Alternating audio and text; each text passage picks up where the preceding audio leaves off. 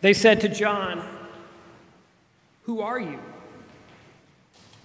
And he said, "I am the voice of one crying in the wilderness, 'Make straight the way of the Lord.'"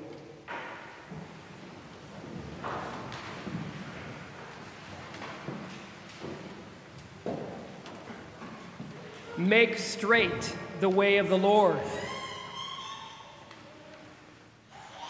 Today is the third Sunday of Advent. Advent is the church season in which we prepare our hearts, make them straight, if you will, to receive the miracle of the birth of our Lord Jesus Christ, and to do it in a worthy manner. Appropriately, in our gospel this morning, we see John the Baptist, the great forerunner of the Messiah, who was sent by God to prepare the hearts of the Jewish people for Jesus. Notice that John had a single message: repent. All the Gospels tell us that John prepared the Jewish people for Jesus by preaching a baptism for the repentance of sins. And in fact, if you look at Jesus when he began his ministry in Galilee, you see that his first public statement echoed John's. When he came, he said, "The kingdom of heaven is at hand. Repent and believe the gospel."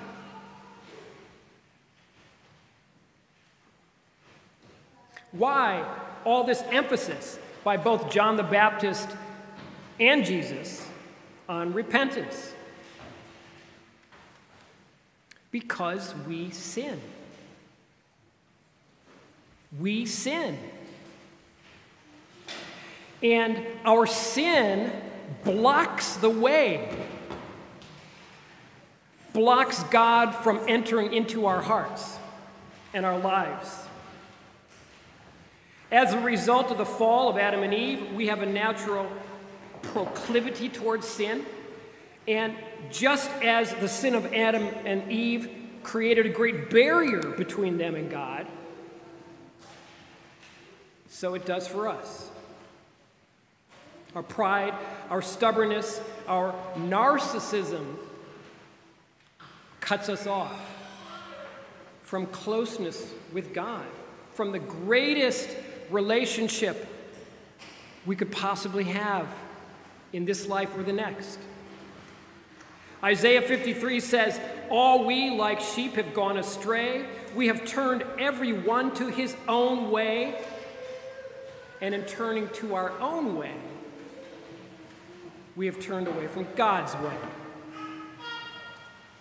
We sin. Now, if you don't think that's a big deal, consider this.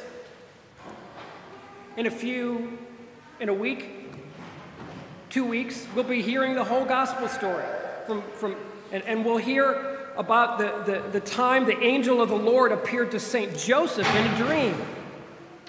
He appeared to Saint Joseph to reassure him that that Mary was with child because of the Holy Spirit. But the angel did something more than that. He also told Saint Joseph what to name the child. The angel said, "You shall call his name Jesus, for he will save his people from their sins." Think about that. The name Jesus means God saves. Saves us from what? Saves us from our sins. Sin is such a big deal, and salvation from sin is so important that God entered the world in the humility of an infant, of a child, of a man, in order to save us from sin. That's Jesus' central mission. That's what his name means. So sin must matter a great deal to God. Yet it is astonishing how many Christians have lost sight of this fact. For some, Jesus is anything but our Savior from sin. He's a teacher, a holy man, or a social justice warrior, or he's an inspiring prophet, or he's a nonviolent activist, or he's a dispenser of blessings. But a Savior? I hear people say, sin is no big deal. Sin is so old-fashioned. We live in a world that rejects the reality of sin, a world that trivializes sin.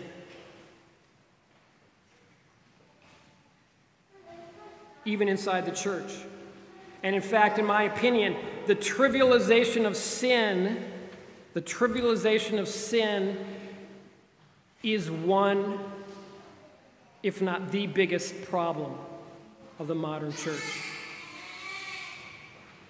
And the reason is this: because sin is measured against the holiness of God. Sin is measured against the holiness of God. And when sin is trivialized, we trivialize God's holiness. When sin disappears from our awareness, God disappears too. And we become functionally atheists. And that is the state of the world we live in today.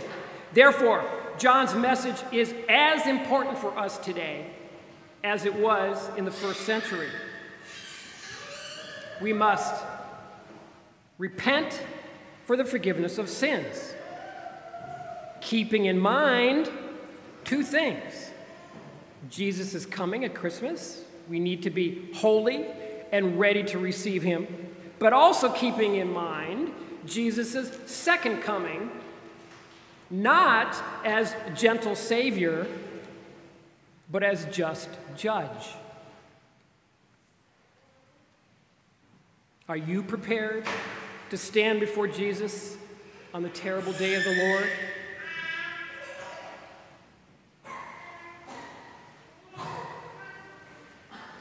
So we must repent.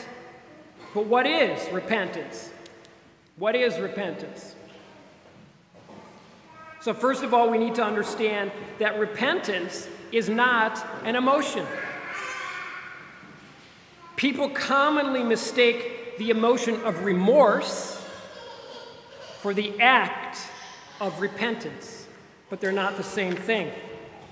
Remorse is strong regret or anguish for a moral failing, for a sin. Remorse often accompanies repentance, but it's not the same thing. And in fact, it's possible for people to feel remorse and not repent of what they did. So repentance is not an emotion, rather it's a decision of the will. Repentance is a decision of the will. In much the same way love, agape love, is a decision of the will. It's not an emotion. Repentance begins in the will, not the emotions. There are two words in the Bible for repentance. One is Greek, one is Hebrew. The Greek word is metanoia, which means literally change your mind. But I think it's more appropriate to translate it, change your thinking. As in Paul, Romans chapter 12 says, do not be conformed to the world, but be transformed by the renewing of your mind. We change our minds, we change our thinking, and that's where repentance starts. With our minds, we learn to distinguish right from wrong, good from evil, and that's called formation of conscience. That's why training up our children is so important. to form their consciences. Paul says, do not be conformed to this world, but be transformed by the renewing of your mind. Repentance begins in the mind. But repentance doesn't stop there. And the Hebrew word carries that part. John the Baptist told the Pharisees to bear fruit worthy of repentance. Repentance has an active component too. The Hebrew word means to turn around or turn back. As in, you've been living one way, and then you realize, as your mind, as you understand good and evil better, as you understand God's law better, you realize it's the wrong way. You're going the wrong way. So you decide you want to start living a more holy life, but that decision, which starts in the will, must be followed by appropriate action for it to be true repentance. So after changing your thinking, you then visibly turn around and your lifestyle changes. The way you act, the way you live changes. You become a new creation in Christ. That is true repentance. So, in conclusion, as Catholics, we're called to follow Jesus. We're called to a life of holiness. We're called to a life of love, of self-sacrificing love. But our proclivity to sin is a daily stumbling block for us. So our walk with the Lord is an ongoing struggle for holiness. Our spirit is willing, but our flesh is weak. As Paul says in Romans 7, I do not understand my own actions. For I do not do what I want, but I do the very thing I hate. I will what is right, but I cannot do it. For I do not do the good I want, but the evil I do not want is what I do. Wretched man that I am, who will deliver me from this body of death?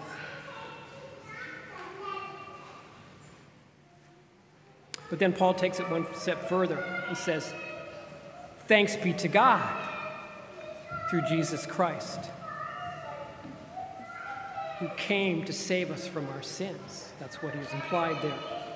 So fortunately, the church, in its wisdom, makes provision for our struggle with sin. And we call it the sacrament of reconciliation. And it's something available to all of us. The confessional is the place where we make straight the way of the Lord. And I was delighted to see how many people wanted to have confession this morning, and I will be available after this Mass for a few people that didn't have time, and I will hear confessions. I'll hear more. The sacrament of reconciliation includes both steps of repentance. First, by the examination of conscience and by our good confession, we changed our thinking. We look at that sheet that includes the Ten Commandments and we say, I haven't done that. I have done that. I didn't measure up that way. We change our thinking and we decide, we make a decision, and we make a good confession. And then by accepting the priest's penance, and a good penance is not a punishment. A good penance is only the first step towards a more reformed life, towards a holier life. So whenever I'm in there in the confessional, I'm thinking, okay, this is what was confessed. What's the next step the person should take? How can this person take a step, and how can I help this to turn back to that other direction? So by accepting the penance and saying the act of contrition, we take steps to turn around and bear fruit worthy of repentance. So, as we prepare ourselves to encounter God in the miracle of Christmas, be sure you make at least one trip to the confessional. And then, as John the Baptist said, bear fruit that befits repentance.